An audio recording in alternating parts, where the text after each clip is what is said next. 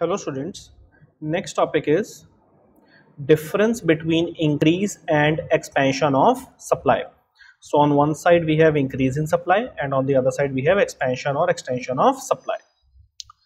Increase in supply, first point, it is shift of supply curve. तो हमें पता है increase in supply का shift का केस होता है, supply curve में shift आता है, और expansion of supply के केस में it is a movement along a supply curve.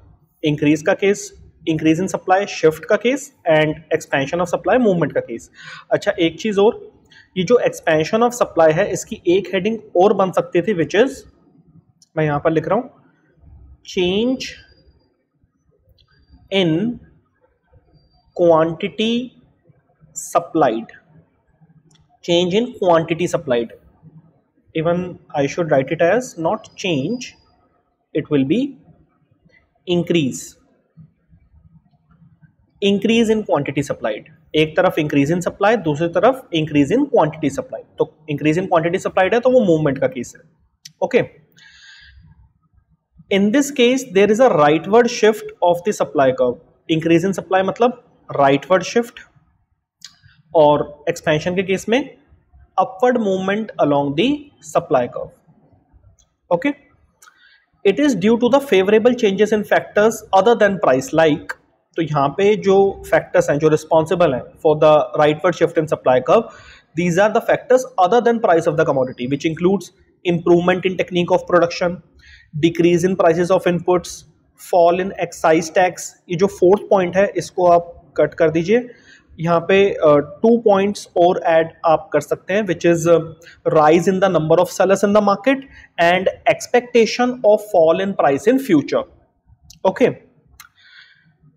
and in case of expansion of supply it is due to rise in price of the commodity, other things remaining constant. तो यहाँ पे जो main factor है which is responsible for the expansion, it is price of the good itself. So if there is a rise in the price of the good itself, the quantity supplied will be increased.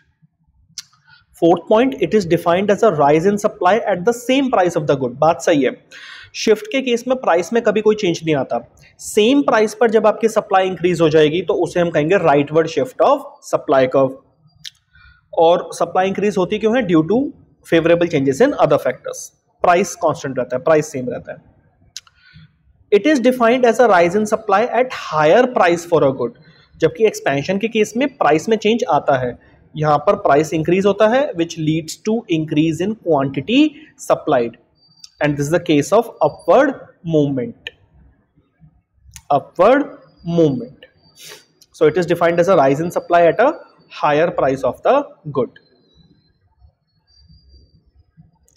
Next we have the graphical representation. In case of shift, आप देख सकते हैं rightward shift है, same price पे quantity supplied increase हुई है. पहले थी OQ, फिर हो गई OQ1. And if I'll talk about the expansion of supply, first this price has been increased, price of the good is increased, and it leads to the increase in quantity supplied, which shows an upward movement along the supply curve. की initial combination था ये point A, फिर new combination हो गया, this is point B. So movement from point A to point B represents upward movement along the supply curve.